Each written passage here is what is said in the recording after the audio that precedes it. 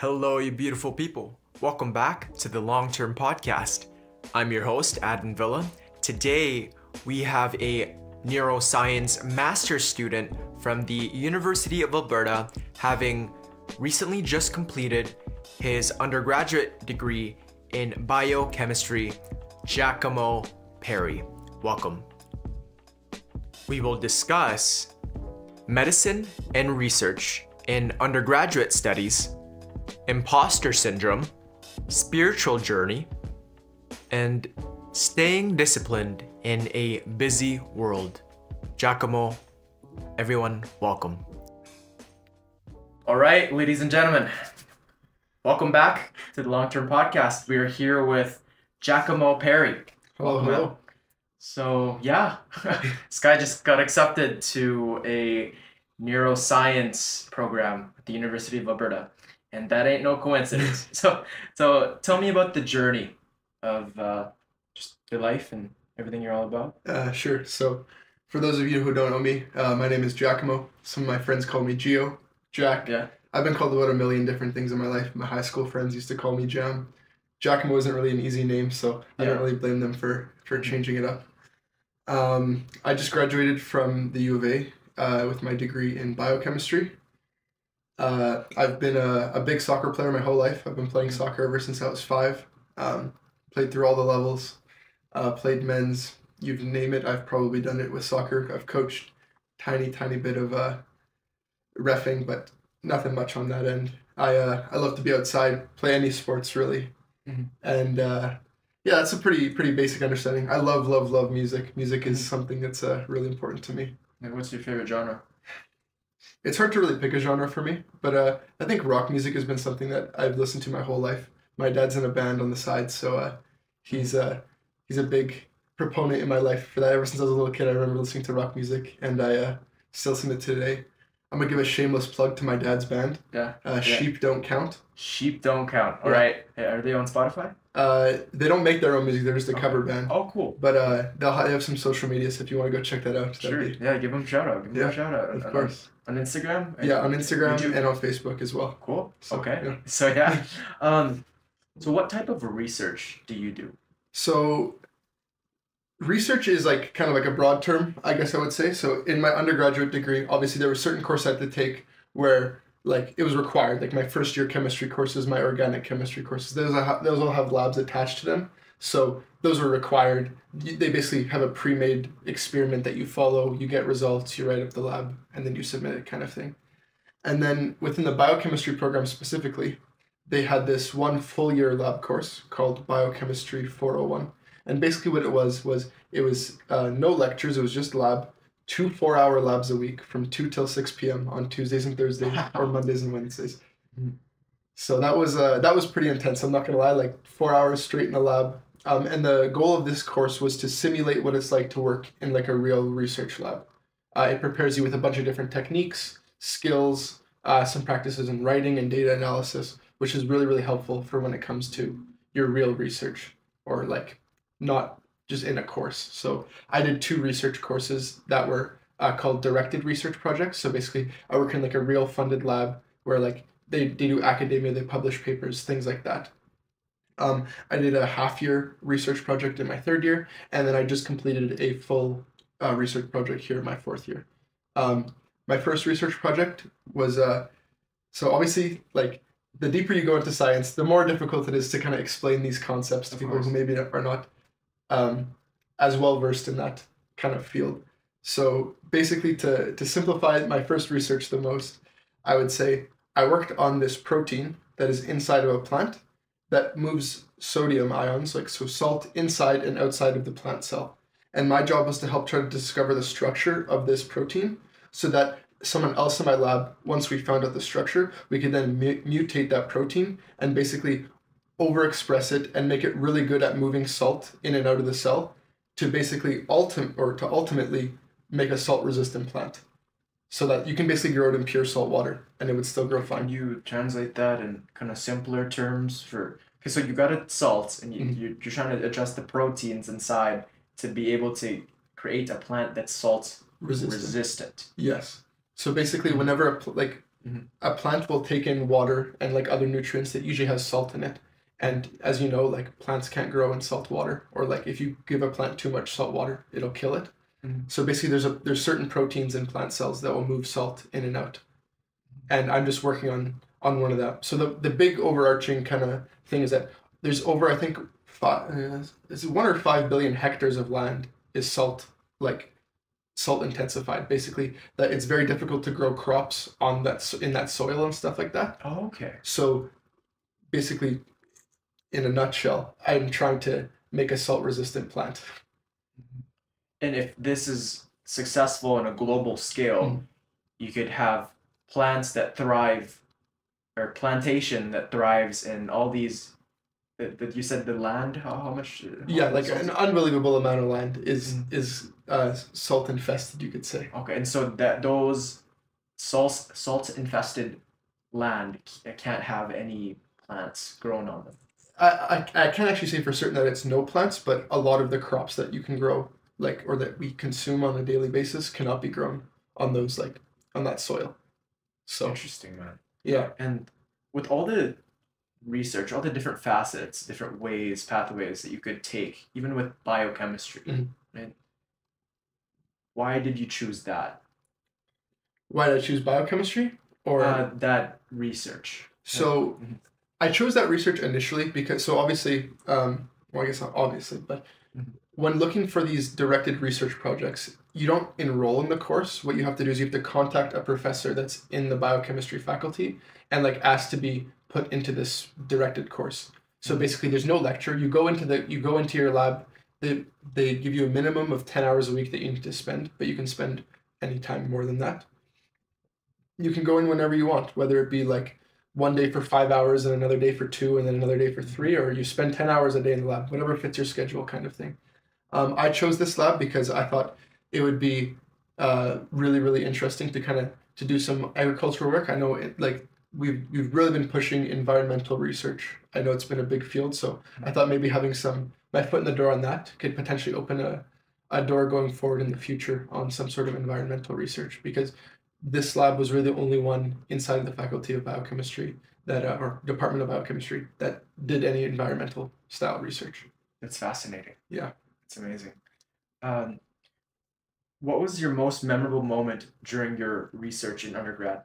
I guess before we cut into that, I guess I should go on to what my main research project was for this whole year. Sure. Mostly because I think that is a little more interesting to most people. Sure. So my full year research project, this has been a cumulative, like I've probably spent at least 300 hours in this lab.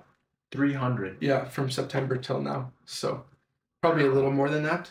And that's just, are you reading most of the time about it, like doing, finding different ways, what does that exactly entail? A lot of it is just doing experiments inside the lab and doing data analysis. Trial and error? Yes, for sure. Like it took me so this one I was working on a protein inside of cardiac muscle, so inside of your heart.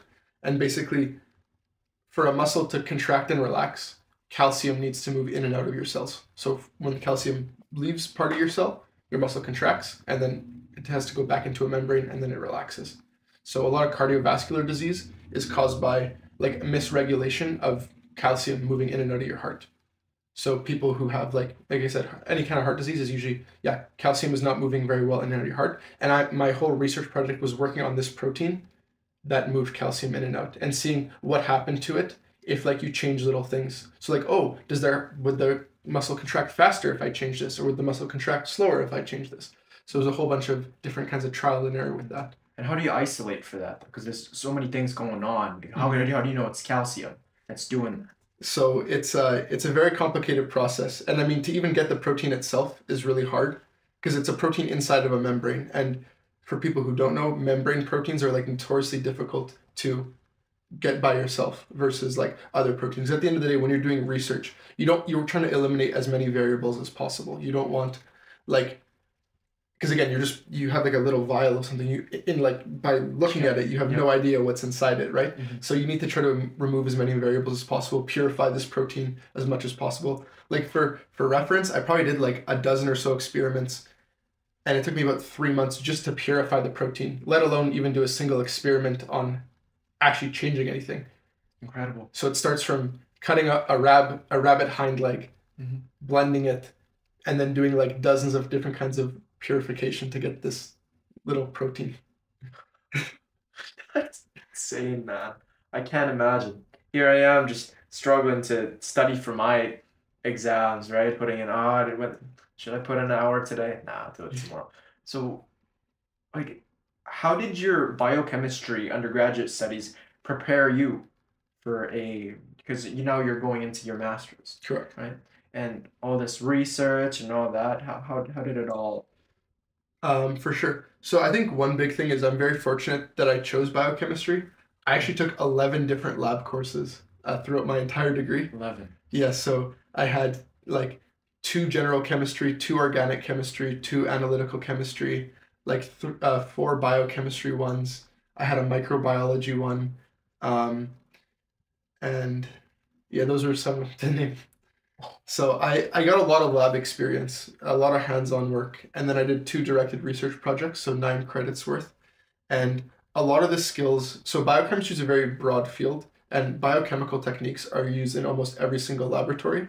So the nice thing about doing biochemistry, especially if I want to do something more research focused, I feel like I already have a leg up on the competition to, let's say, someone who's done like a general science degree. They haven't done nearly as many lab courses. They usually don't have as much lab experience. So I think getting like just as much lab experience as I could from this degree has really helped me like prepare for it. Like for example, when I had my interview with the neuroscience lab, she asked me to like list all the protein purification techniques, all the different types of techniques I've used inside the lab, and like see how they compare up to what I'm gonna actually have to be doing going forward now. Wow, that's fantastic, man. How do you have time for all this? Like, oh man, later on we'll touch up on discipline, but wow, that is. Do you have any advice for a person like me who struggles with 4 classes, no labs, and how do you what do you tell yourself? Because those classes, I don't know, are you just insanely intelligent? Is that I would not say I've had to work yeah? pretty hard for it. Mhm, I think compared to some people I have like some natural mhm. intelligence, but I think compared to most of the people I compete with now, it's just I have to be disciplined because Because they have that the natural more you intelligence. go up, Yeah. you're surrounded by people just like you. If not, you'll meet people that Hmm. are better, right? Yeah. In all facets and all Yeah. directions you go to. And do you have any advice for undergraduate students that are interested in pursuing a career in medicine or research? For sure. My biggest advice on that is start early. That's one thing I regret doing. I didn't start doing like real research until my 3rd year. There's plenty of opportunities starting in your 1st and 2nd year to do research. There's like courses you could take called like whatever kind of course like blank 299 I think, where it's like you come in for 5 hours a week. You basically just you're volunteering in the lab. You're getting experience. You're learning some new skills. Maybe you're not doing as much hands-on, but you might just be watching, gathering information. And then secondly, summer research. I never did any summer research. It was something that I regret not doing. I hate having regrets personally, but like doing summer research can be really helpful for a couple things. Like one, obviously building some more skills and knowledge. Um, and then secondly, just like seeing if research is something you'd like. Mhm. Because I know a lot of people really dislike doing all their lab courses in university. And to be very fair, like all my general lab courses really weren't that exciting because it's like a pre-made experiment and you have an expected result and it's a lot more stressful. Like once you get into the real research side, it's actually a lot more laid back. There's a lot more troubleshooting because you're doing something for the first time that like no one's ever done before, right? So like you might need to like optimize your protocol or like there's a bunch of other things you need to do. So start early. I think especially if you want to do something in research, and you can find out if you like it or not too. Mhm. For me, I originally thought I wasn't a big fan of research, and then once I got into my directed research labs, I fall in love with it. It's been a nice break from school because it's one of my 5 courses that I take. Break. Did you say break? Yeah, it's Okay, so you have it doesn't feel like work for you. no, it's really nice. Yeah, it's So incredible. like I take 5 courses a term, but the research is technically one of the 5 courses. So I have like my minimum of 10 hours of research and then 4 other courses. A lot of people I've talked to that do research too, that are just like you, who are trying to really put something on their resume to build that experience, they tell me that the research is just like another class, if not worse. Yeah. So have you just told yourself over and over that you like this over and over for you to actually like it, or did you just find a topic that you really liked and now it doesn't feel like work? What is that? What is the secret? I think there's two things to that. Firstly, like you said, it needs to be something you're interested in. Like work will not feel like work if you enjoy it. When it comes to anything, whether it be your job, whether it be learning a new skill, whatever. So find a lab, like you need to find a lab that you enjoy doing your research in. Otherwise, it is going to be very dreadful. Like I have some friends that are in my biochemistry courses and that I've grown up doing all my biochemistry stuff with. And yeah, they found a lab that maybe they weren't the biggest fan of. And it was a lot more difficult for them to go in and do their work for that. Just because like, if you don't enjoy it, you're like, oh, I have to like, oh, I got to go and do this like 3-hour experiment. And in your head, you're like, I wish I could be doing something else with those 3 hours, you know? And then I guess the second thing to that is why I kind of like enjoy research, and I didn't really gaslight myself into it, but I've always like hated just sitting down and memorizing stuff. And you know, that might be stupid to say as I picked a degree that's just a bunch of memorizing stuff. While I still enjoy it, it's really a breath of fresh air to like stand up, use my hands for work instead of just sitting there like doing 1,000 flashcards. So I see it as a break from school because, you know, all my courses are just like memorizing and writing tests. And this is like, I feel like I'm using a completely different part of my brain. It's just refreshing to me. So. That is something else, man. I can't even grasp how much work, 300 hours of just grind time, trial and error. And how do you not lose hope though? Like when you go through these trials, because I've talked about some friends that are in research, they keep trying and then they fail again. They try and they fail. And then during the entire time, like there could be days where it's just nothing, no progress. What do you tell yourself? Yeah, it's definitely a demoralizing thing when experiments don't go right. I think one thing you need to understand when going into research is more often than not, things are going to not work versus work. Like things are not going to go right more often than that. So I have an example of it. It is a memorable moment for me where in my first year lab, or sorry, not my first year lab, in my first research lab I did, the course is from January to April, and like school ends at the end of April, and I have to present my research to like a board basically. At the end, I'd have to do a PowerPoint presentation of what I've accomplished.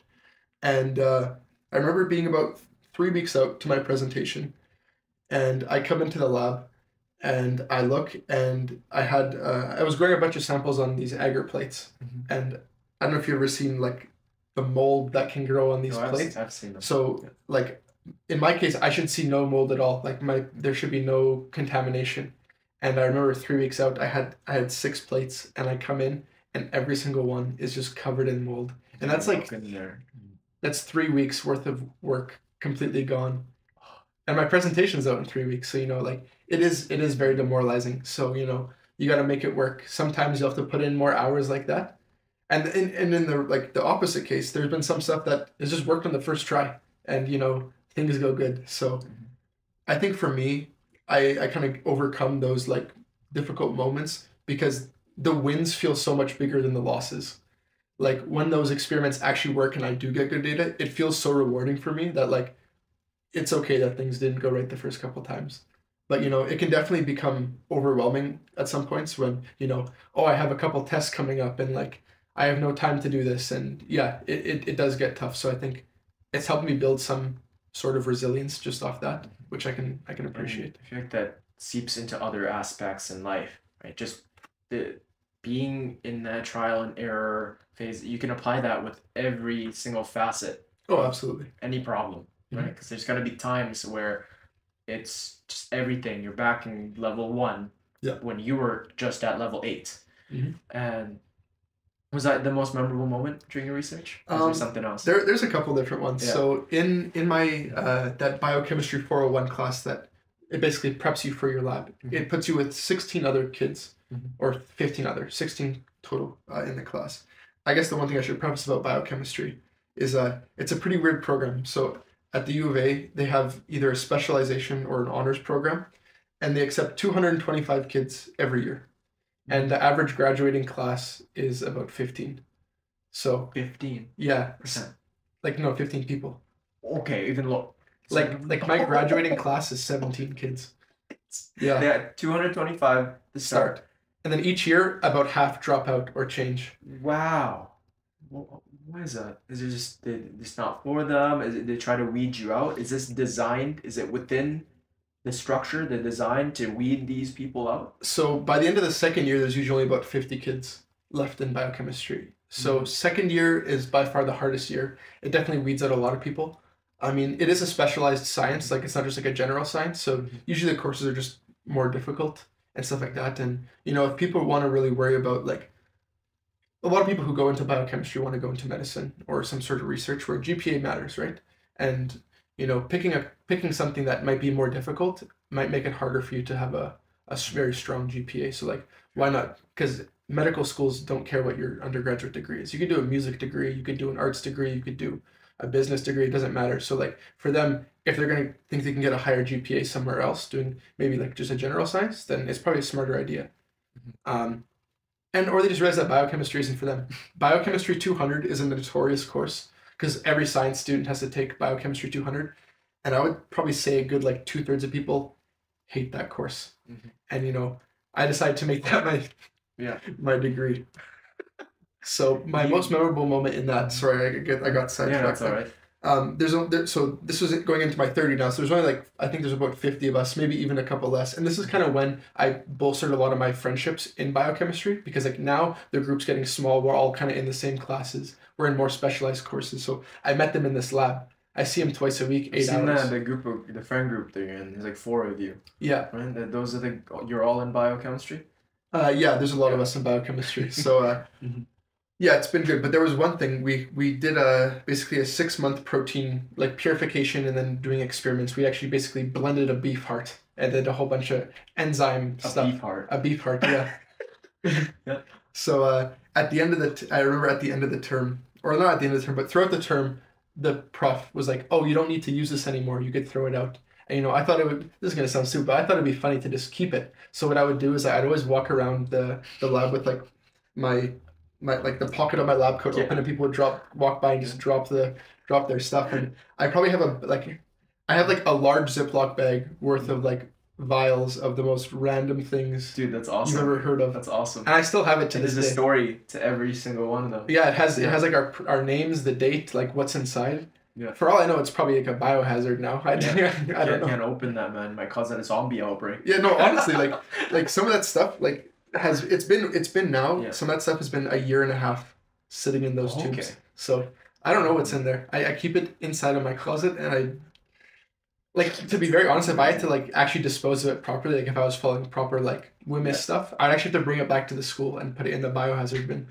So hey guys, if there's a zombie outbreak, you know who to blame. Yeah, this guy. I apologize in advance for that. So I know you wanted to get into medicine, right? That's kind of the end goal. Yeah. So this year I wasn't lucky enough to get any interviews, so it's kind of move forward for that, right? So I had some friends get interviews for medicine this year. Most of them will find out if they get accepted in about second week of May. So they had their interviews a couple weeks ago, and now they're going to find out soon about that. I think for me, medicine is something I still want to pursue. That's my number one priority. Even when I discuss with my master's professor, like she's like, "Oh, what's your end goal?" And for me, I think being a pediatrician is what I want to do. That's like amazing.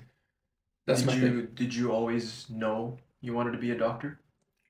Yeah, from a very young age, you can ask my parents, my friends, my mom, especially. I told my mom I wanted to be a dentist from when I was 5 till I was probably about grade 7, grade 8. And then I told her, you know what? I did a lab in grade 8 on the eye. We dissected I figured it was a sheep or a horse eye in one of our science classes. We were learning about lenses and stuff. And I fell in love with the eye. So I was like, you know what? I want to be an ophthalmologist. And then I want to do that until about like the end of high school. And then I started volunteering a lot in university. And all of my volunteer stuff was working with kids. So whether it be like coaching, doing work at the university, doing physical activity with kids, I fell in love with working with kids. For me, it felt really rewarding. It was nice to see like the parents happy. It was nice to see the kids happy. That's kind of how I found my drive for pediatrics now. But some sort of medicine has always been on my mind. You're gonna look back one day once you're a doctor. It's gonna be all worth it, man. Once you're in it, right? Yeah, There's always something you're always Mhm. working towards, right? And for sure. we had talked about the imposter syndrome. Mhm. It's very common within students and for high achievers like you that one day you do want to be a pediatrician. Yeah. You do, and then we struggle with this syndrome where, for those of you that don't know, imposter syndrome is where you hit a goal in life and you feel like it's not you, right? Or you go about life and you feel like you don't deserve this opportunity. Why me, right? All the Yeah. people, why me? Why do I deserve to be on this podcast, to be going to the University of Alberta, to be accepted to this master's program? So how do you kind of deal with that psyche? Yeah, it's a tough one for sure. So especially like when choosing a competitive program in a graduate degree set like or a professional program such as medicine, like you're gonna be surrounded by people wanting to be the best all the time, and it's very difficult. You can get lost in yourself, right? Like, hey, like I've achieved all these things, but in my mind, even to this day, I still struggle with this. It's like I don't feel like I'm doing enough, or I just don't feel like what I've done has been a good enough accomplishment. Like I always, it always needs to be something more, and it's a really bad thing that I've built upon myself, and it started ever since grade 6, honestly. Grade 6. Yes. And was that because you achieved something that other people didn't necessarily have the ability to? Like because you're a very disciplined person and you're in biochemistry and percentage wise, just you're in the 1%. Let's just be real. Okay.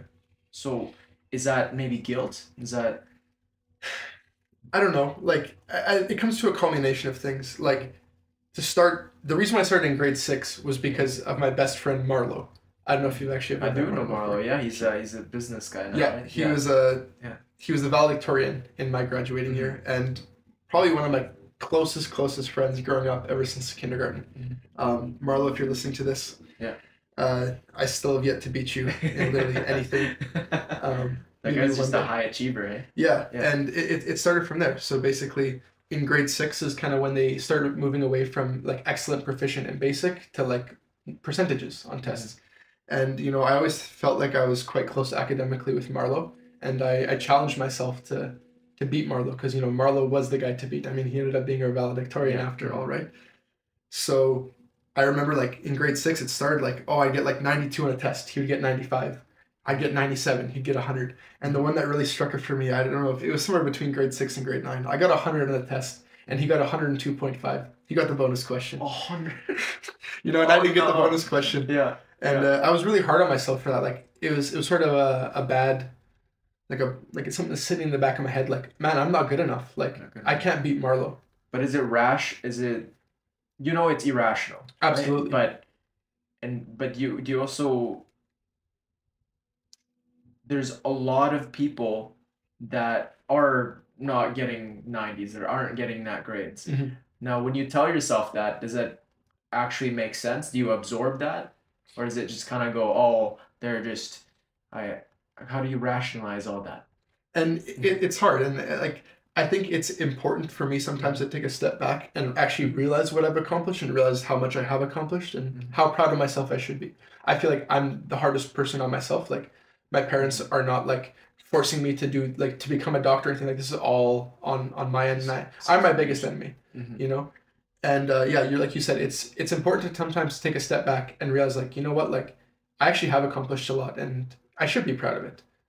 Sometimes it is difficult to see like the way I kind of reverse rationalize it to make it make more sense for me to have the imposter syndrome is that when I'm competing to get into medicine, right? I'm not competing against the other 99%. I'm competing against the other 1%. And relative to the other 1% that I'm competing against, I'm not that special. And it's a bad way to think about it, to be very honest. Like sure, like if you want to say like on paper, based on some of the things I accomplished, sure, I could be better than X amount of people. But in my opinion, success is not just what you've accomplished on paper. So like I can't even really say that. But you know, when I look at the other people I'm competing against on the applications to medicine, you know, it feels like, you know, I've done like 300 hours of research, but you know, they've done 500 hours, or you know, I got like a whatever GPA and they got like a perfect GPA, or you know, they've done like 800 volunteer hours and I've only done like X amount. So it's really, for me, I always compare myself to those people, but I know it's like a really bad habit because like sometimes I feel like I lose my value as a person. It's like I forget how much I actually have accomplished. Do you find that this could be a factor in why you work so hard, though? That if you didn't have this, you wouldn't work as hard. Mhm. Because you are hard on yourself, you're telling yourself that's kind of a motivation. But can you also work just as hard if you didn't have that? See, that's the thing with a lot of people. I've heard like these ultra, what's that called? Super hardworking people who just go about life and they own businesses and they're millionaires and they have their PhD, and they say that the self-talk that they have, it may be toxic, but it's helped them reach heights. Right? That's kind of what's worked for them, and it seems to have worked for you. Oh, You- absolutely. yeah. Mhm. And I think the way to go about that is, you know, it might be cliche, but you know, surround yourself by people that are better than you, in my mind. Like if you're the smartest person in the room, you're in the wrong room. I can partially agree to that, but you know, like I've had Marlowe as my biggest competition growing up academically my whole life, and you know, I don't think I would have achieved what I actually achieved in high school if it weren't for Marlowe, Mhm. because you know, like that was the goal I was trying to reach. You know, Mhm. like now I set the goal unbelievably high, and I forget about that, right? You know, like shoot for the moon and you end up among the stars. I don't know the saying exactly like that, but you know, like I still achieved something really really good, but I get lost because I didn't achieve like that super super crazy goal that I originally did. Are you a perfectionist? Yes, Yeah. and it eats at me sometimes. I can't lie. I think that like, and even now amongst university, like, you know, I'm one of 15 or 17 that graduate, and like that's an incredible achievement, and I can forget that sometimes, but it's like I'm with like 15 other people that I call them wizards. Like they're insane. They're incredible. Like what they've accomplished, like all of them have accomplished just as much as me, if not more.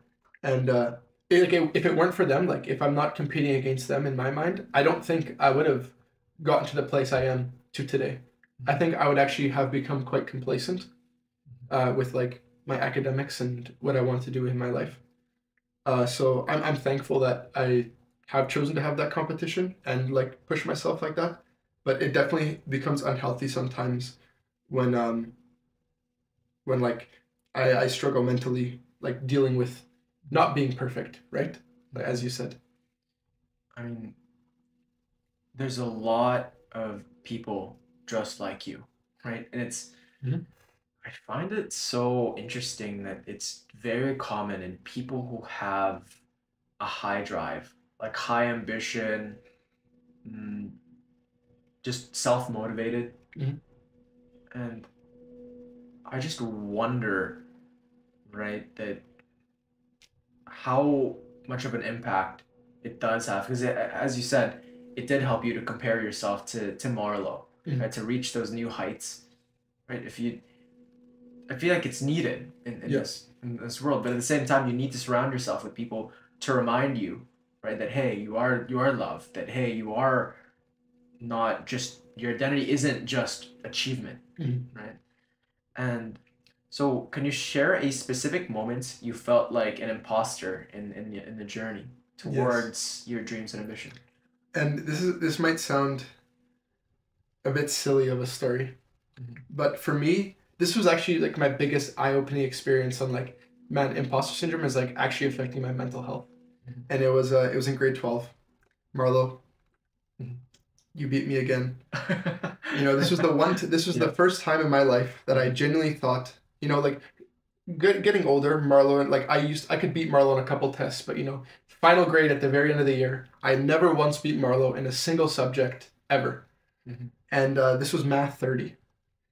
Mhm. And math was my strongest subject. First of all, I'm very fortunate on how I've done. I'm very lucky. Um, like just how things have gone in my life. I'm very privileged. And I think that's allowed me to also do good in school. That I'm not to ever worry about like financials or like working or any of that stuff. So I think that's also helped me get to where I am today. My parents have worked really hard to help put me in a good position. But yeah, it was Math 30. I had a 98 going into the diploma, and Marlo had a 99 going into the diploma. So super, super tight. Um, that was the craziest I've ever done in a course. Like, I think that was like one course in my mind. I thought I could beat Marlo. So like I tried unbelievably hard, and he was edging me out by 1%. And we go into the diploma, we write the diploma, and we're sitting in calculus class, like 2 weeks before COVID hits actually. And I forget, some students said the diploma marks are out. And like a lot of people know that me and Marlo were like competing against each other. It was kind of like a class thing, like who's gonna beat who. Yeah, no, every grade has the two people that are super smart, and sometimes it's three, and they're just constantly competing. And then do you ever get people to ask you what mark you got after every single test? Oh, absolutely. Yeah, everybody. And I mean, like, if I look at my year, I don't even think I was like, if I were to take overall average, I think I was probably, I think we had like 350. If I were to probably guess, I was like top 20. I was not like number 2. Because like my English and social were not like insane. Like Marlo was a wizard in every course. Fair. But yeah, we got the diploma marks back. Marlo's like, you go first. And I look at the diploma score. I get 97 on my math diploma. I'm absolutely flabbergasted. I've never gotten a grade that high on a diploma in my life. And I was like, holy smokes, like I'm gonna finish the course with a 98 or 97, I forget. And Marlo checks his diploma mark. Everyone's like antsy.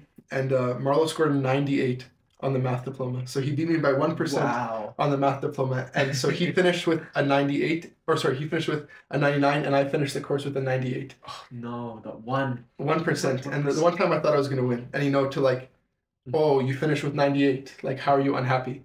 And it's because I became so absorbed in like the number as my value of a human. Like, I literally went home and like, I was like, I sat in my bed for like 3 hours and I was unbelievably like frustrated. Like I was on the verge of like breaking down. Wow. And that was my eye-opening experience. Like, holy smokes, man. Like you just finished Math 30 with 98 and you're extremely upset. That's a problem. Yeah. What strategies help you alleviate these feelings? I think remembering that like there's a saying that comparison is the thief of joy. And that's what it was exactly in that moment, right? Like I just compared myself to Marlo and I was devastated. Like it took away all the joy of getting my best ever grade in a course and my best ever grade on a diploma. Like how could I like it was so bad for me. So like I think it's for me, especially even nowadays, it's good to remember that well, I think some sort of healthy competition or some form of competition is healthy in the long run. Like you're not, you get in the university almost all the time. You're not defined by your grades. And I was letting that happen a lot. So I think now, like remembering that, what, my grades don't define me, or that like if I do bad on one test, or if I'm not as good as these people, that doesn't mean I'm not good at all. And I think people struggling with imposter syndrome really kind of deal with that, where it's like they don't think that they're good at all because they can't be literally perfect. And I've learned that struggling to or like going for perfection is only going to hurt you in the long run. So I try to be very thankful and take a step back and actually see how much I've accomplished, and that's really like kind of leveled me out and settled me down dealing with that. Yeah, well, that's great that you found ways to cope, and it is a common issue. Yeah, and I'm sure everybody you've talked to in university. Oh, even all my friends, they say the same thing, right? They say, "Oh, look how much you've accomplished." Like I feel like I've done nothing, and then I'm saying the same thing right back to them. It's like I feel that with academically, I admit I'm not the gifted, nor do I try my best. Like you seem to be very disciplined, but I do put in a lot for running. Yeah, I put in a lot, and just when I run with people, I realize just how like with the average person that doesn't do much running, or maybe they do sports here and there, but running's not their thing. I realize that I'm above average of running, but you're insane. Yeah, thank you. But when I show up for the marathon days, the ultra days, I see people that are just so conditioned, and the training regiment is just clean, and their diet's just differently, and they're older. maybe a decade older, some of them younger, and it's just different ages. And I feel like I look around and I go, what am I doing? Like that time I was watching Netflix, that time I was spending time with my friends, was that I was being lazy. And then I start to kind of twist the paradigm, the narrative in my head, and I go, I'm not enough. I didn't do enough, so I'm not enough. And it starts to kind of consolidate internally, and it eats at you. And I feel that, and that's just so many people struggle with that. Yeah. And it's great to know that, hey, we're not alone. Oh, absolutely. Like, I think you can generalize it to, like, there's so many different things, like you said, to running, or like even to work, right? Like you see your coworker gets a raise and maybe like, and you didn't, or something like that. Like, are you like, it's really easy for you to think, wow, like I'm lesser than this coworker because I didn't get the raise.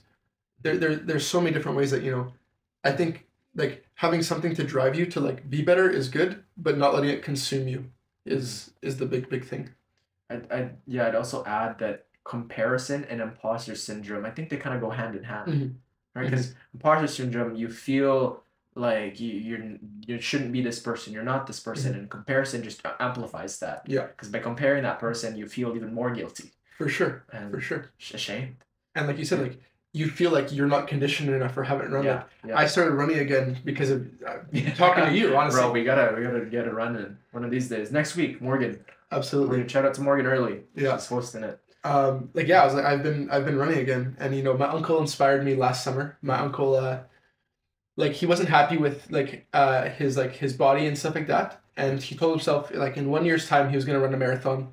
He lives in France actually, and he comes with my aunt and their daughter every summer or every year, and he came and ran the service marathon actually. Oh, cool! Dude, you gotta sign up, man. Yeah. See the video. Are you signed up?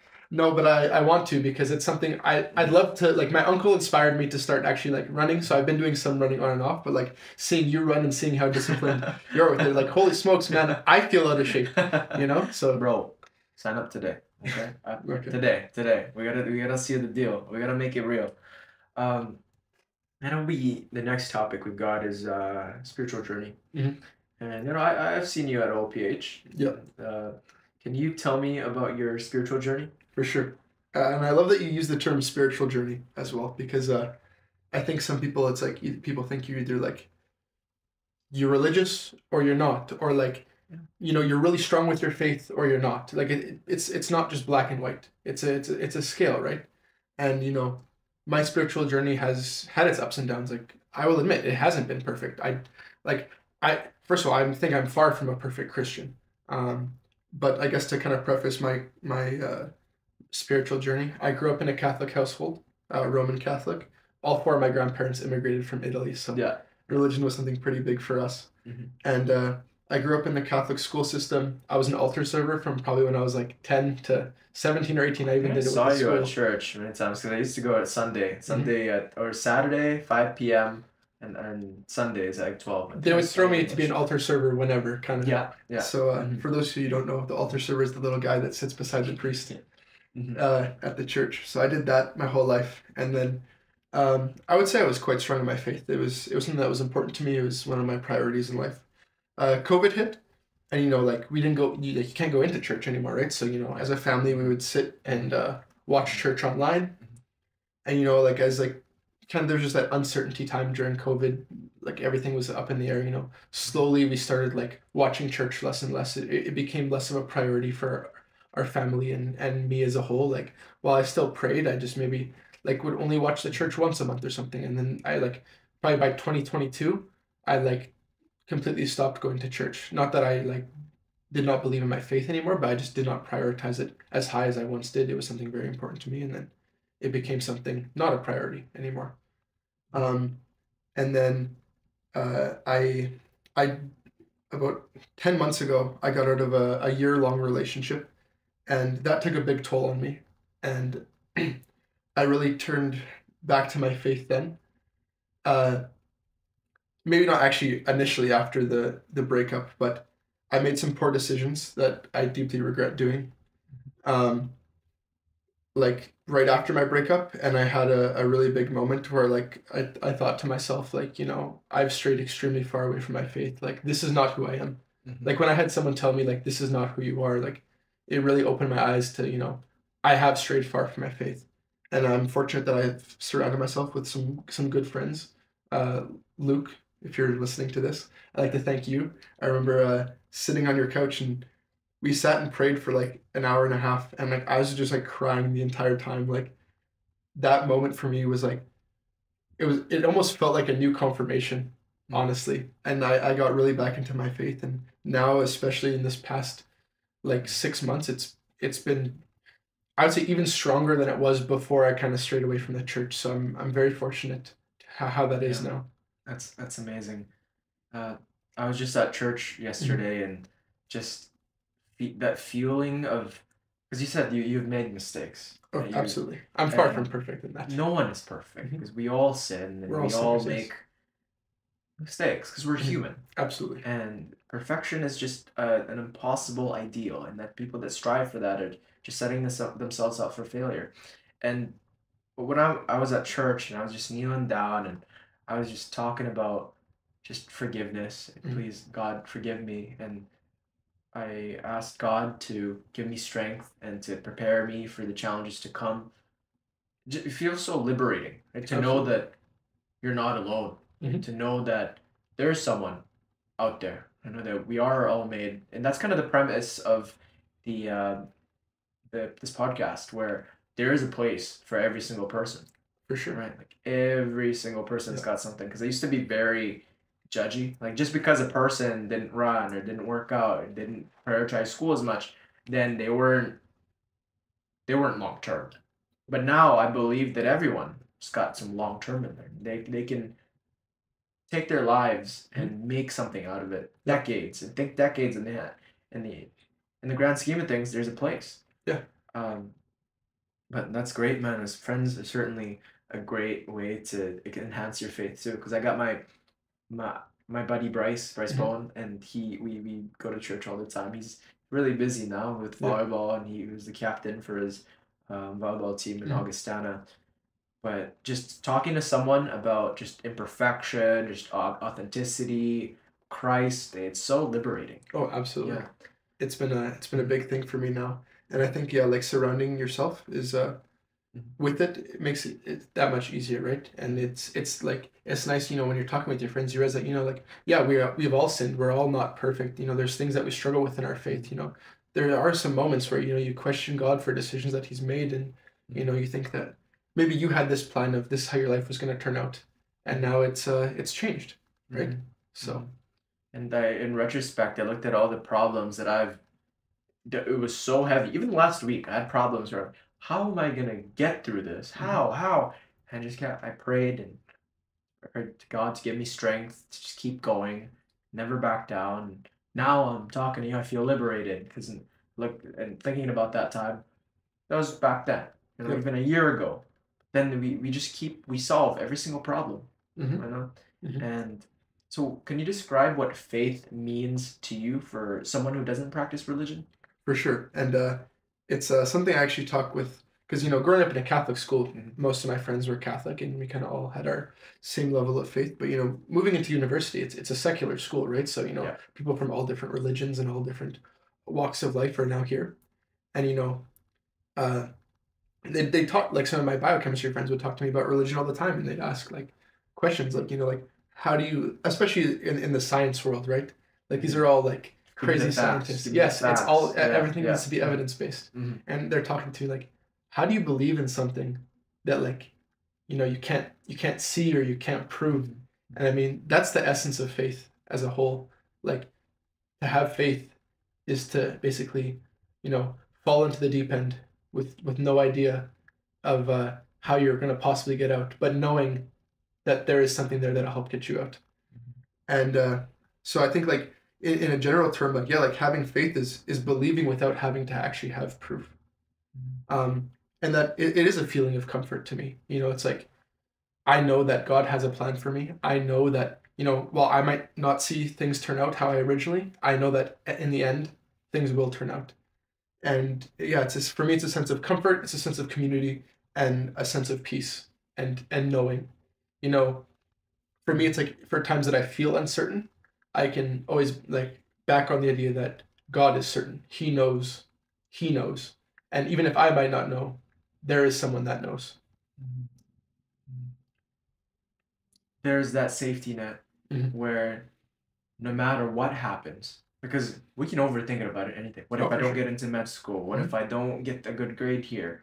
What if I get in a car crash? What Yeah. if my friend dies? What if I die? Mhm. But it's to know that, hey, you get opportunities and you just follow through and trust and that where you are not solely responsible. Sure, you have to be responsible for your actions, and it's Mhm. great to you need to study, you need to work out, but to know that as long as you try your best, there's a plan.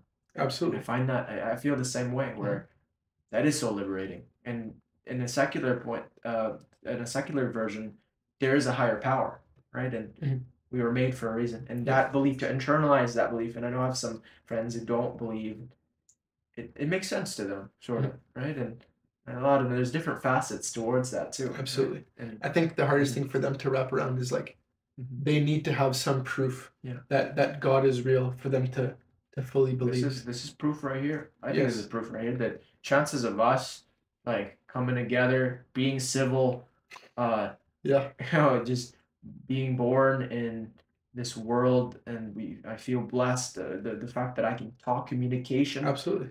This is we don't really know like why we do this, right? There's Mhm. no like sure you can look at like the ways like in your brain there's like the Broca's area where Mhm. it is for speech Speech. production, Yeah. and then Wernicke's for but then there's dopamine, right? And like dopamine makes you motivated to do things, but you don't actually know. Like you just kind of sure all these people did their research, but the deeper and deeper you get, the Yeah. more confused. It's like what is that? Is it the Dunning-Kruger effect?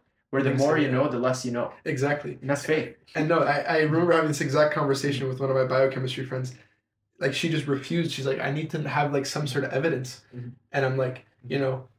like just take I just told him like take the human body for example. Like think of how unbelievably intricate Yeah, we are. you gotta cut, man. And how did the blood, the platelets, how did the white blood cells? It's No. insane. And Yeah. like you said, you do research and like even now it's like I've done like my research is backed by like 20, Mhm. 30 years of prior research. And Citations. yeah, Mhm, it's insane. Like mhm. I'm finding something out that people have never found out before. And then people are going to take what I found and go even deeper and deeper and deeper and realize how little we actually know. Yeah. And how little is actually certain. Mhm. How much we can say is certain. And Right. that kind of gives me that relief of, you know what? Like not everything needs to be completely Yeah. proved, Mhm. you know? Being comfortable in where you do not know everything is a Yes. great Yes. way of going about life. And the moment I realized that, I was liberated from Mhm. this just constant compulsion to know everything. Yeah. And I want to know this. And why don't I know that? Like, there's so much information in the world. Mhm. Like, you can't be expected to know everything about even a microphone. Like, how does this actually Yeah. work like a microphone? Like, how does it absorb sound? Because you have to look at the frequencies. You have to look at just where it's coming from, like Absolutely. the room Mhm. size, and I don't know, there's just but that's a great way of putting Yeah. it, man. For me, it's Mhm, snowflakes mhm. is what I think Dude, of one snow, of God's yeah, greatest dude, creations. you look and Like zoom into yeah, you the zoom into a snowflake and you think, beautiful. holy smokes, it's absolutely gorgeous. Yeah, And like think of how small it is and how intricate yeah, something like that is. And I yeah. don't know, like for me, it's like I don't know how a snowflake, and I mean, sure, we've probably found a way of how like a snowflake is made Mhm. and all that stuff. But like Somebody designed that, man. yeah, There's no way that's. Do you think yeah, that's coincidence? Hell yeah, no. exactly. Um, in what ways do you integrate your faith into your life, and how has it helped you become the person you are today? Oh, for sure. That's a great question, actually. I think it works in all aspects of my life. Like me being religious is not just purely a spiritual thing. I feel like it's a representation of my character. It's a representation of some of my actions. You know, like I think whether like the big three religions kind of preach the same thing of being humble, serving others, taking care of each other. I think like me being integrated in my faith has kind of helped me really express those actions and factors like more outwardly than I would say others. Um, but at the end of the day, like I feel like whatever I do, I kind of in the back of my head, I have some like cognizant thought of, would this be something that is like representative of my faith? Would there be like, at the top of my head, I can't think of anything, but there's probably a bunch of there's like small decisions on the daily interactions, like this complimenting this person or taking their negativity complement my faith, or does it align with my values? Absolutely. That's what kind of came to mind when you had said that. Yeah, for sure. So I think like it's not just like what I do with my faith, it's like how I am as a whole person. Like I think it's shaped me. Like obviously like, my morals and stuff now are based on my faith. Like I make decisions based on my faith. Obviously there's some times that I struggle, right? I'll say this. Like I said, I'm far from perfect, especially with on my spiritual journey. There's times where like I question why like God said we should do this, or like why we follow this idea, or is this really the best decision for me? I don't know. And like I think that kind of ties back into being uncertain is okay, because I'll trust the process that God has written, that God has made, and I go from there. Yeah. And even Jesus, when he was on that cross, he questioned why God. He was doubting, and he's the epitome of what it means for self-sacrifice and compassion and love. But even then, right, he still had these very human characteristics. Yep. And we need to accept that you're not perfect. And so balancing academics, research, and personal life can be pretty challenging. Yeah. How do you prioritize and stay disciplined amidst the busy schedule? That's a great question. And sometimes I ask myself how I even do it sometimes. And discipline is the biggest thing. Like, keeping a busy schedule, like that's, I mean, one thing between like culture in North America versus even culture in Europe, right? Like here, every single minute of our schedule is like filled doing something. Like we're 24/7 on the clock. I think staying organized is a really big thing, and finding balance, like not getting lost in one of those three big things, right? Like not getting lost in my research, not getting lost in my academics, and not getting lost in just like working out 24/7. Because I love working out. It's something I enjoy doing, but like I know I can't spend 3 hours at the gym every single day. It's just something I can't. If you did, everything else would suffer. Yes. If you spent 12 hours every day studying, the gym would suffer, your family would suffer. Yeah, absolutely. So I think the biggest thing is finding the balance between the three. And the balance does not need to be the exact same all the time. Like for an example, I'm in final season right now, and the gym is kind of taking a back seat.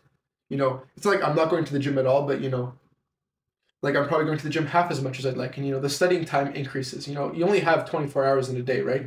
So like the time I allot just changes over time. It's like I got a busy week in research and I know I don't have any big tests coming up. I'm just gonna spend more time in the lab. So it's the biggest thing is finding the balance and like using your time effectively. Because like one thing I'll admit is I'm pretty bad at using my phone and going on social media and like scrolling through like TikToks or Instagram reels, and like seeing my screen time sometimes at the end of the week is like, holy smokes, man. I get stressed because I didn't have enough time to study or do this experiment. It's like, well, I probably shouldn't have spent like 4 hours on my phone. Yeah. So finding the balance is really big there. And when you say that, how do you go about finding the balance? You said you didn't want to add in a specific amount of hours. Like, how do you know whether you're done with that subject, or you're done with spending time with family, or maybe you're done with physical activity? How do you know? Sometimes I actually I literally am going to be at the gym for like an hour and a half, and like basically once 90 minutes hits, I'm gone. So sometimes like I feel like I might have not got the maximum I could have got out of my workout, or like maybe I didn't complete every single thing I wanted to studying in that session, but like I know that I can finish it up at another time. Or there's other examples where it's like I'm going to sit there and finish it until it gets done. Because like if it's a deadline or like if it's a test, I can't just like not study for it or like not complete it. So in that case, some of the other stuff will kind of take the backwards. My usually scheduled gym time might get compressed that week or that day because I need to actually extend my studying kind of thing. So I think being okay with sometimes not sticking to an unbelievably rigid schedule is something like I've had to adapt to. It's like, let's say I want to go to the gyms usually like Monday, Wednesday, and Friday. But like, oh, I have a big test on or I have a big test on like a certain day, so that means the Wednesday gym session gets slowed, or like I have a big lab day, so like I maybe don't spend as much time studying, and it's balancing that is a big thing. Mhm. That's fair. And before we started recording, we talked about this idea of motivation Yes. and discipline. Can In a crude way possible, I think motivation is kind of just BS. Uh, I think like motivation can be really impactful in starting you to do something, but it always falls short when it comes to completing something. So, you might be motivated to start running, let's say, right? Yeah. So, my goal is to run 10K. Yeah, you see a video of some guy just going, "You can do it," Yeah. and then you get so fired up within the first couple of days. Yeah, you might start running for a week, and then 2 weeks later, you're like, man, I don't want to do this anymore, and your motivation is killed. And I mean, I know some people that can run off just like recurring motivation, where it's like they can find the motivation every single time. But I applaud those people. I think it's very difficult to just like constantly stay motivated. So I think discipline far exceeds motivation, because at the end of the day, like when motivation isn't there, you need discipline to help push you through. You're not gonna be happy all the time. That's Nope. just unrealistic. Yeah. If you did, you're probably on something, and later on you'll collapse. Yeah. I was listening to Mike Tyson, and he says that you are nothing without discipline, because you, at the slightest bit of pain, Mhm. you run away. For sure. And I'm sure you've experienced a great deal of that, Mhm. whether it become for those late night studying, or it's just when you're pushing yourself in soccer, Mhm. whether you're achieving these daily, weekly Yeah. goals, right? You're just not going to be inspired. You're not going to be motivated For for sure. all of it. Can you take me to your daily or weekly routine? For sure. And like I'm not someone who actually has a very strict regiment of like what I do for my routine. Really? Yeah. Yeah, Like surprising. yeah. Honestly, just like I said, I'm more of an adaptive kind of guy. I keep it more variable. There are some things that stay constant. Like I basically have the same breakfast every single morning. That's like I start off my mornings the same. I'll get up. Sometimes what I'll actually do is I'll set my alarm 15 minutes before I want to get up. I'll wake up pissed off, and then I'll let myself like snooze it for 15 minutes to basically just trick myself to thinking that I actually got more time to sleep. Mhm. And for the most part, it actually works. Tricks your brain. Yeah. But it's either oatmeal or a bagel, and then a Premier protein shake every single morning. Okay. That's what I have, and then I take the bus to the university every single day. So I guess I'll restart this. So my past 4 months, all my classes were afternoon classes. So from like 9 till like 1 o'clock every single day, I had nothing in my schedule. But that was the time I allotted to kind of go do my research, work in the lab, X, Y, and Z. So I would get up in the morning, take the bus to school, and basically the commute time from when I leave my house to the second I get on the campus is about an hour. So I lose 2 hours every day just on commute. My drive there, I actually usually spend time to respond to emails. So I'm sitting on the bus, I'm just on my phone answering emails from whoever. Like I'm part of a couple student clubs, and like I work at the university, and I have other things that I have to deal with. So usually the mornings are when I answer all my emails. Then I do my lab work in the mornings. I go to my classes. Sometimes I need to go back into the lab after my courses. Sometimes I just go home. Usually on the way home, I use it as a way to decompress for my day. So I usually just sit back, listen to music, take it easy. Because I know that when I get back home, I gotta grind again. So, and then yeah, usually like later night times, like 8 o'clock is usually when I try to go to the gym. On those days, and then this term I was on two rec sports teams. I was on a rec soccer team and a rec basketball team. Really? Yeah, I filled my schedule to like the minute. Just what aren't you doing? Doing sports, working out, going into medicine. Yeah, I don't know. I think like I don't think it's that impressive as a whole, because it just comes down to discipline. You had to sacrifice sleep? No, I sleep 7 to 8 hours a night. Really? Yeah. There's no late night studying where you have to. Oh, sure, there's late nights, but on average, like But you wouldn't sacrifice sleep. no sleep. Oh, that's a good one. No, that was a problem I actually made in my first couple years of university, where like I would like either like pull an all-nighter or like get very little sleep. I realized that, you know what? My productivity being extremely sleep deprived is really bad. Like for me now, I can write a test better with a little bit less knowledge and not be deprived of my sleep. Because first of all, that's studying when I'm like barely keeping my eyes open is not effective studying at all. Like I may be retaining like 10 to 15% of what I need to. So yeah, a big thing on I think why like I can stay disciplined is sleep.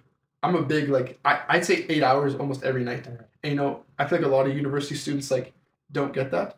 And I mean there will be points where I don't get 8 hours. Not university students, man. It's a whole world problem. Yeah. Yeah. Try to get 8 hours. Try to get at least 7. That's like for me, the bare minimum I ever get is 6. Like anything before like anything less than that, I will literally just go to bed because I won't function. I know that I won't function next day. No I'll be progression. sitting in a lecture and I'll like be zoning out the whole time. So yeah, sleep's important to that. But like yeah, I don't like have a super strict schedule of like, you know, like it's like I meditate in the morning or journal. Like I don't do any of that stuff. I did before. And then I kind of just like weaned away from it. Not that like I didn't find it important anymore, but I found that like even without it, I was still able to, and I would just be able to spend some more time doing something what's else. best for you. Yeah. And yeah, Stanford University professor Andrew Huberman, he has this podcast too called the Huberman Lab. Yep. He says that sleep is the foundation to physical and mental health. And he's repeated that so many times that I've just fully internalized that, where there's days where, okay, I could spend 1 more hour studying or 1 more hour on my phone before bed and I'd sacrifice sleep. If I did that, I run the risk of the next day just being squandered. The workouts won't be as optimal. The studying won't be as optimal. And you won't absorb even the relationships. When you interact with people, you are less likely to be able to listen. And so everything is affected: mental, physical, I'd say even spiritual. Yeah. Healthy body, healthy mind. How do you manage stress and prevent burnout while pursuing your academic and personal goals simultaneously? Which that's really good as well, because I think like from what I've explained so far, some people like who don't know me might think that like, oh, like I'm this like insane dude who spends robot 10 hours like a robot. I'm spending like I get up, I do schoolwork the second I get up, and then I do research, and then I go to the gym, and then I go to bed. Like that's not sustainable.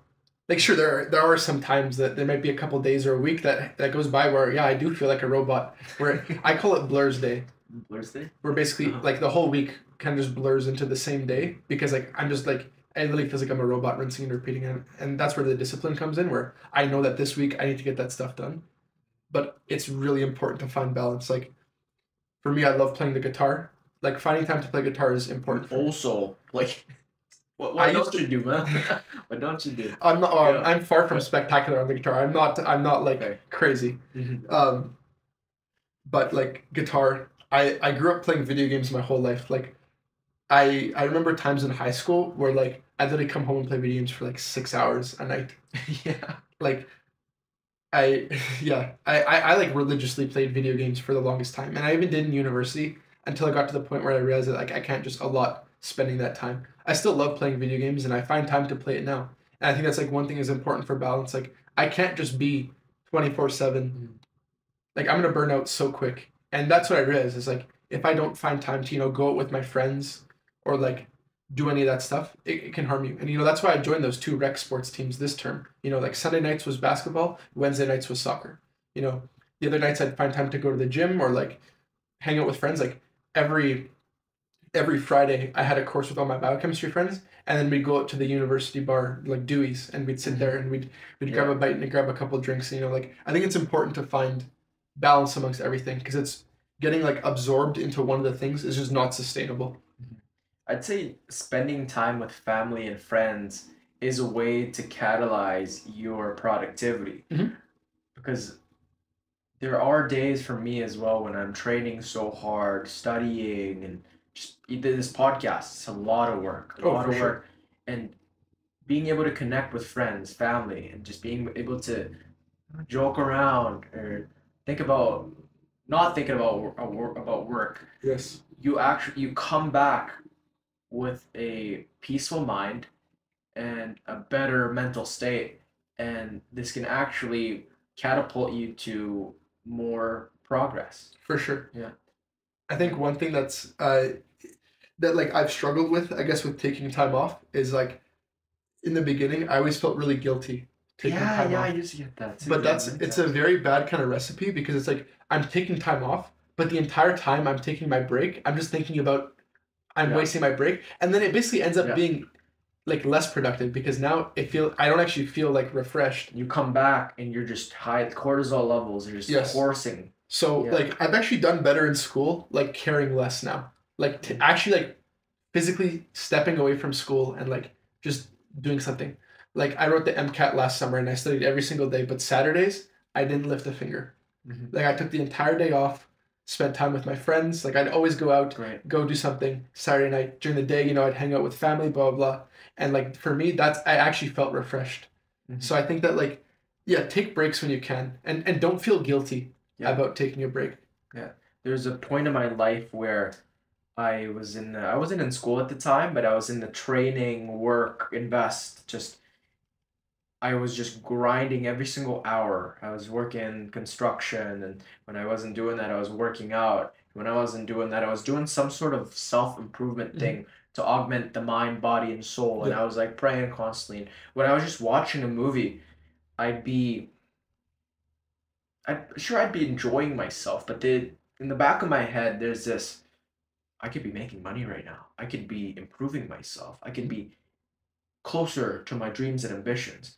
But the downside onto that is when you're spending time with relationships, you seem anxious. You don't seem like you're there. And my family, my friends, they had made the comment that, hey, relax. You're kind of like zoned out right now, man. Yeah, calm down. You can tell, right? You can tell when you're talking to people and you're actually not there. Yeah. Do you struggle with not being present?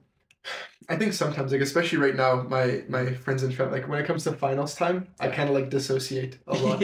I become like so. This is the time where like the discipline really comes in. It's like, you know what, like some of my friends have finished all their exams and they're going and having fun, and like I'm just sitting here like I know I got to get my stuff done now, and like I feel like I do become a little miserable during this time, or like my friends and family are like, yeah man, we'll like hang out. I'll even see like staring sometimes like into like the wall. They're like, are you good? And I'm like, yeah. Putting equations in your head, memorizing flashcards.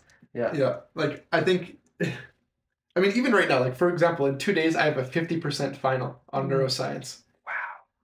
It's insane. But, I don't know. I think here, the conversation at least has been, like, stimulating enough for me to, to stay focused, What advice would you give to someone who's putting so much burden onto themselves because they want to get into med school and they're still a little bit far away, and you're pretty close to it, right? You had just got into your master's program, or not even just a person that's struggling with wanting to go into med school, but a person that wants to do their master's, that wants to augment their studying. What advice would you give? Don't strive for perfection. Like straight up, in the beginning I thought that I could be perfect, and then I realized that I couldn't. Secondly, like find balance in your life. Like don't become a hermit. That was like one thing that I kind of did in like the first and a bit of the second year, was like I put everything above, like I put school above literally everything, and I definitely like struggled with some relationships and things like that. And thirdly, don't worry if you don't get in on your first try. Like, a lot of people were like, man, don't you feel down that you didn't get in, or like you didn't get any interviews? And I mean, sure, like, well, I would have loved to have gotten an interview. That doesn't mean like the dream's over. Of course. Like I'm still doing things I want to achieve my goal. And honestly, like that rejection almost like let me take a second to step back and realize how much I actually have accomplished and how proud I should be of myself. And like, while some of my friends that I've been competing against might get into medical school in their first try, that doesn't make me any less of a person than they are. And I don't know, for me, like I see it as another learning experience. It's more time for me to find who I am, find what I enjoy, gather more knowledge, gather more skills, and become prepared. I think a lot of like students that want to pursue medicine especially have like this mindset of, oh, everything needs to be like literally perfect the whole time. I need to like volunteer in a hospital and I need to do like 800 like hours doing like school clubs or like I need to have a 4.0 GPA. Like you don't. Obviously, you need to be strong in a lot of different aspects, but they look for more than someone who's just perfect on paper. And that'll show in the interview as well. So don't be discouraged if things don't go the way that you originally expected. Like I had no idea if I was going to get into medicine on my first try. I mean, me personally, with my imposter mindset, I thought there was no shot. And so when I didn't, I was actually like less bothered by it because I just assumed that I wasn't going to. But I don't know. Honestly, now I actually feel more motivated to pursue medicine now that I've faced some sort of rejection. Because now, like, I almost like have like a fire under my ass to like, you know what? I can do it now. Like, I got close. I know it's possible, and just I just don't know. I just like for me, it's like I gotta stay focused now and keep going. So I think like if you don't have like a perfect 4.0 GPA or like you have a bad test or things don't go the way that you expect it to, don't be like so hard on yourself. And remember to enjoy your life too, because like when you're between like 18 and 25, like that's supposed to be some of the most fun you have in your life. Like go out, enjoy things, experience things. Like don't get so caught up in this idea of like a goal. Like I think it's important to have that goal, but it's important to like round out your whole life as well. Like you're not just determined by one thing in your life. And for me now, it's like, especially in the last like year or two, I have been like going out and doing a lot more things, and I felt a lot better as a person, and that's also translated into now me even doing better in school because, like I said, going out, getting those breaks, feeling more like myself has made a big difference. That's amazing, man. But yeah, Giacomo Perri, everyone.